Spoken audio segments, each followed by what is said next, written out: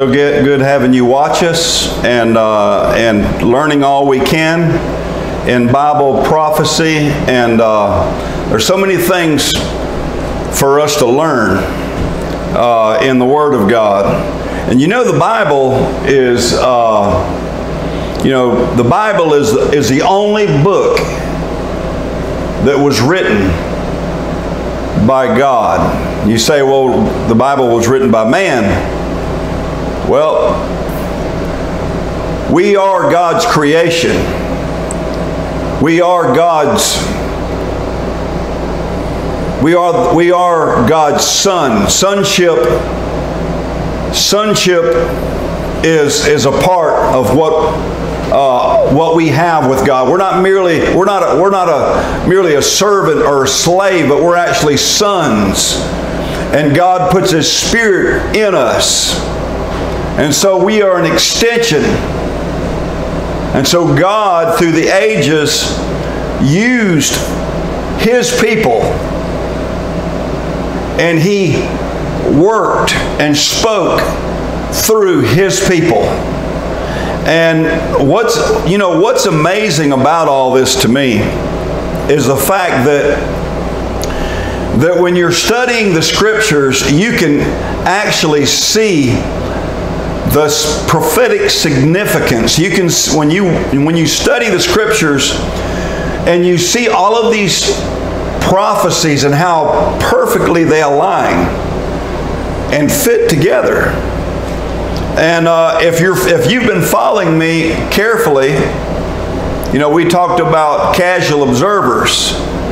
If you've been aggressive and thoroughly studying behind these lessons, then you've already came to the level of understanding a lot of the things I'm talking about. The Word of God is amazing.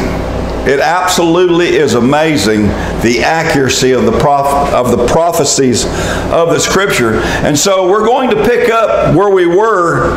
You know, in our last lesson, we was talking about Germany being the leopard. And the Bible says that the leopard had 4 heads, if you remember that. And so let's look at this. So dominion was given to the leopard, Germany, and this was prophesied over 2,000 years ago in Daniel 7 and 6. In the book of Daniel 7 and 6, this leopard was within 3 days of conquering the world under Adolf Hitler.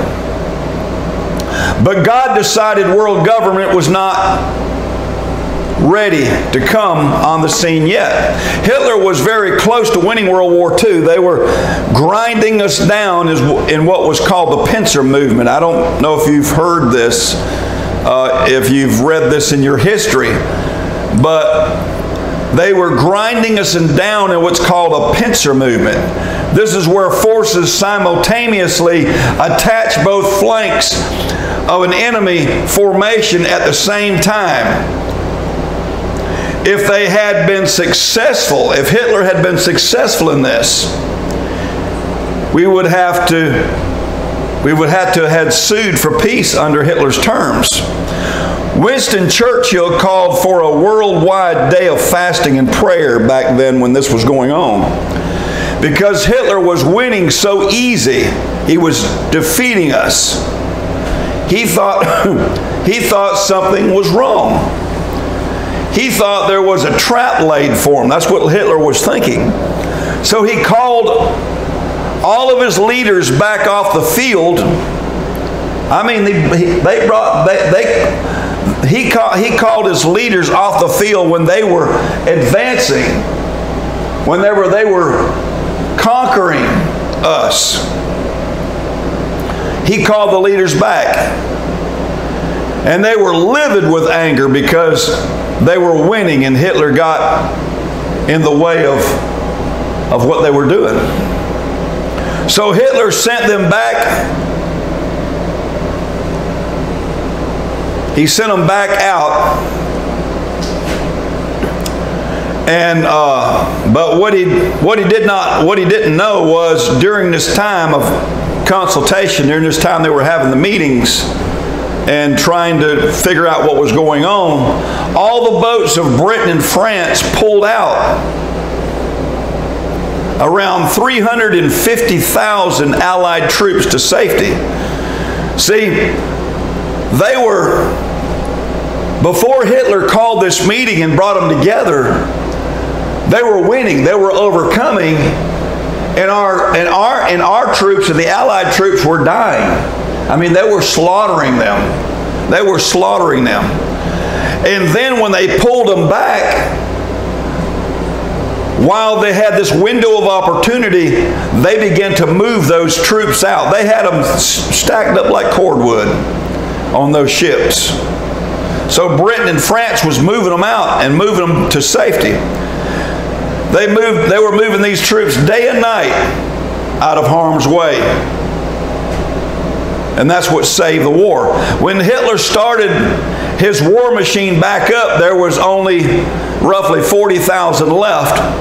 If Hitler had only listened to his military leaders and not had pulled them out for that meeting, they would have crushed us. So what do I credit this to? What do I credit this to? God. God's intervention. Winston Churchill called for that worldwide day of fasting and prayer. They considered God in the equation. And because of that, God blessed them. These troops that were saved were able to go on and fight another day. So they moved at Normandy. You remember the Battle of Normandy? And that was the turning point in the war. Winston Churchill called this a miracle. This became known in your history books as the miracle of Dunkirk. It's called the Dunkirk evacuation. They had soldiers standing on the ships. When they were moving, these troops out, they were all standing like, they were all having to stand up for that trip, just standing. They had them packed in there like cordwood to save their lives. So this is what took place during this war. Now back to the leopard. The beast had also 4 heads, and dominion was given to it, Daniel 7:6 says. This leopard beast had 4 heads. The lion, if you remember, and the bear only had 1 head. But this leopard had 4 heads. Why did the leopard have 4 heads? Remember now what we talked about before. A beast represents a nation. The Bible lets us know that the beast represents a kingdom or a nation or a ruler of that nation. Multiple heads on a nation, this is key. This is what it represents. Multiple nations, or multiple heads on a nation represent how many times that nation will rise and fall.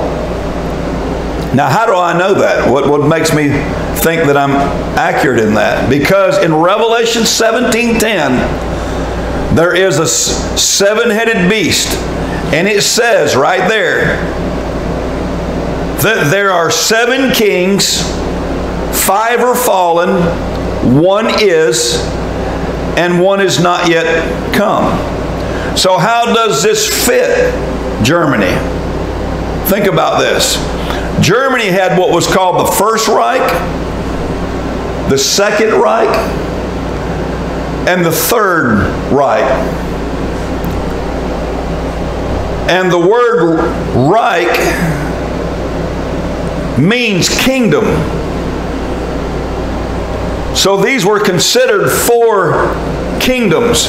Hitler was the leader of the Third Reich, or the Third Kingdom. Well, now there is a 4th Reich that's rising up. There's a book written called the fourth and richest Reich, how the Germans conquered the post-war world by a man named Edwin Hartridge. So the leopard has dominion.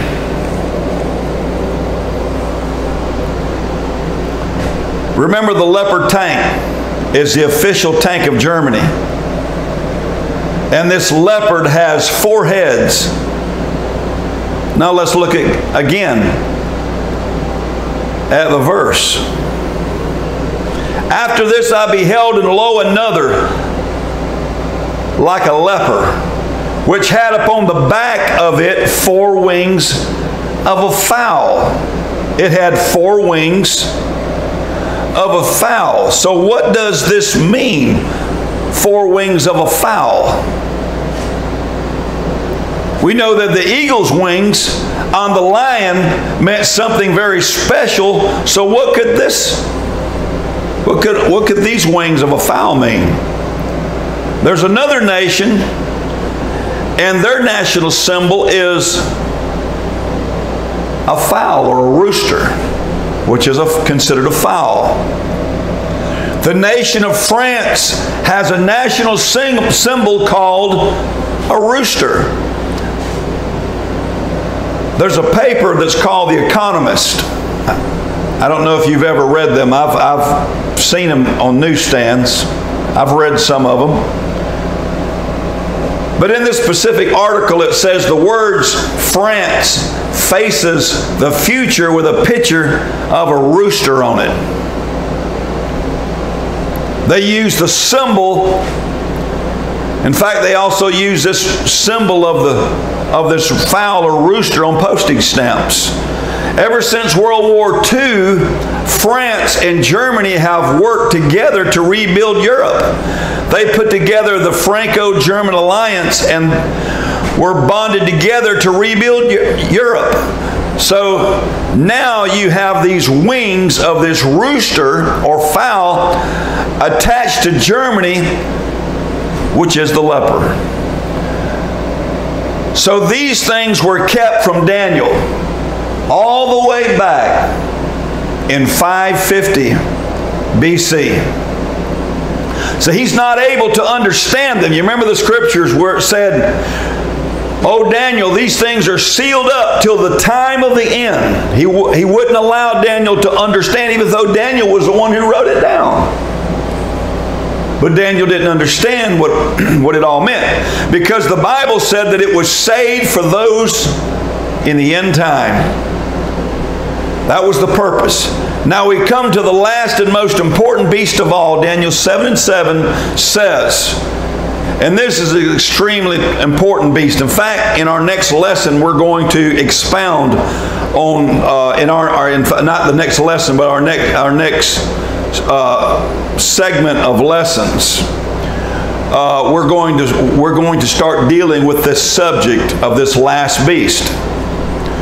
But it says in Daniel 7:7, "After this I saw in the night visions, and behold, a 4th beast, dreadful and terrible and strong exceedingly, and it had great iron teeth. It devoured and brake in pieces and stamped the residue with the feet of it. And it was diverse from all the beasts that were before it. And it had 10 horns." Now, I want us to notice something. Now, when Daniel saw this beast, he could not compare it to anything he ever saw.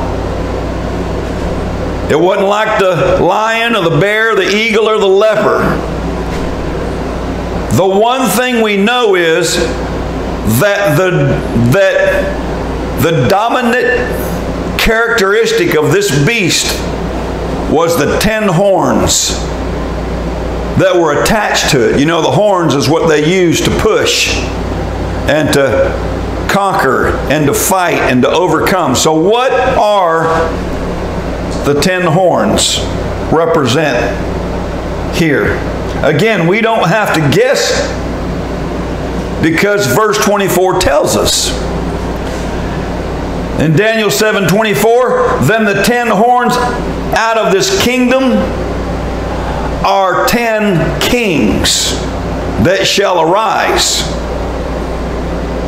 The 10 horns out of this kingdom, it defines it as they are 10 kings that shall arise.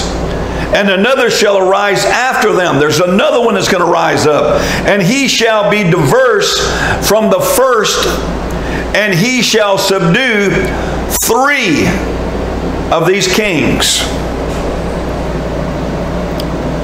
So there's one beast or nation and 10 kings that shall arise. This points to some kind of federation with this nation. We find this in Revelation 17 and 12 as well. Now let's see what Revelation 17 and 12 has to say.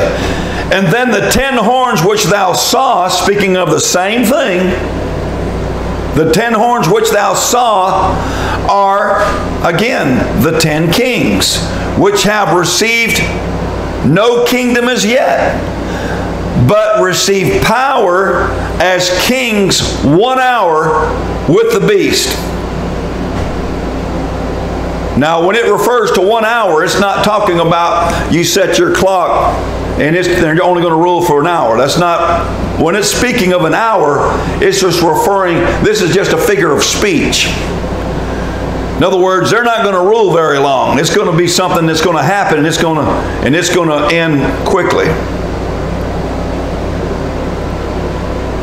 1 hour. This is speaking of the same thing found in Daniel 7:24. But who is the beast? The beast is referring to that last world dictator. Again, it's talking about the ruler of this last beast. This last beast, this last beast is a world power, a world government, a new world order, if you please. In fact, it's on the back of your $1 bill. But we're going to talk about that also. But this is the last one world power. Now, has there ever been world powers in the past? Yes, there have.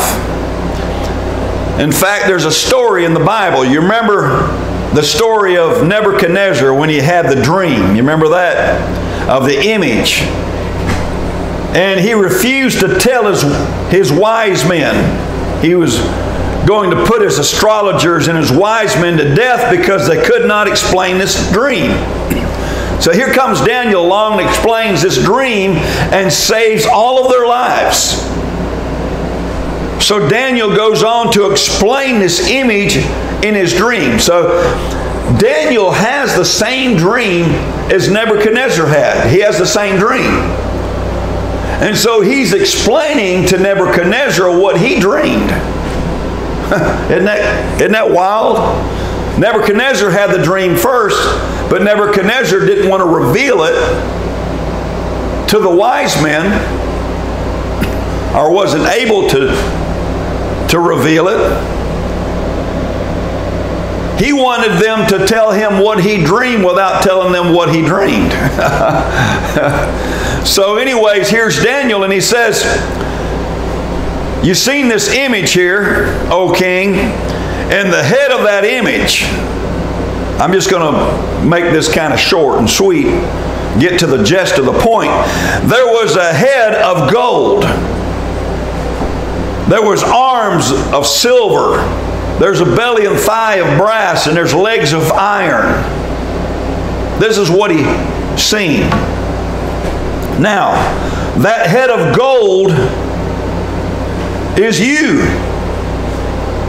Because remember, there's the head of gold. There's the what does a beast represent? A beast represents a kingdom, and it also represents the ruler of the kingdom. So Daniel could have said that head of gold represents Babylon. He'd have still been correct. But he says, that head of gold is you, O king. Babylon ruled from 604 to 639 BC. And then he seen these arms and breast of silver, which is the Medo-Persian Empire that came in after Babylon, defeated Babylon, and it ruled from 539 to 331 BC. And then after the Medo-Persian Empire, you had a man come along by the name of Alexander the Great, young ruler. And he cried because there wasn't, whenever he ruled the whole world, he cried because there wasn't any more worlds to rule. He was very ambitious. So the Grecian Empire ruled the world from 331 to 197 BC. And then there's these legs of iron, which is the Roman Empire. Remember, Jesus Christ, when he came back, was during the time of the Roman Empire, which started in 197 BC and crossed over into 284 AD. Note, each one of these represents a kingdom with its ruler that was a world dictator. This is what Daniel saw. These were the only nations in history that made it to world conquest. But there is one more to come, seen in the feet mingled with clay. Now you remember, there's another one. Daniel also saw feet of iron mingled with clay. The feet of iron mingled with clay is the Holy Roman Empire, which started, and I may not be pronouncing his name, but Charlie Mang, I think is the way you pronounce it, Charlie Mang, in AD 800 to the seventh trumpet or second coming. In other words, it started during this time. People think, oh, it's gone, it's over. Well, you might be surprised of the Holy Roman Empire and what it signifies. The feet of this image, now this is what Daniel saw. This iron, he's looking down at the feet of this image, and he sees the feet of this image having 10 toes that represent the same thing as the beast with the 10 horns. They are the 10 rulers of the kings that will form a federation with the Antichrist. You see, he sees the 10 toes, and the 10 toes that he's looking at is the same as the 10 horns on the image that Daniel sees. And the Antichrist is the ruler of this, of this Holy Roman, he's a ruler of this Holy Roman system, this New World Order system. And they will rise, the Antichrist will rise from those 10 rulers. He will come out from that. They will come from the Holy Roman Empire. You remember we talked about true Christianity versus false Christianity. He will come from that Holy Roman Empire. You know, we talked about a political and a spiritual ruler. It's called the Holy Roman Empire because it has a political arm and a religious arm to it.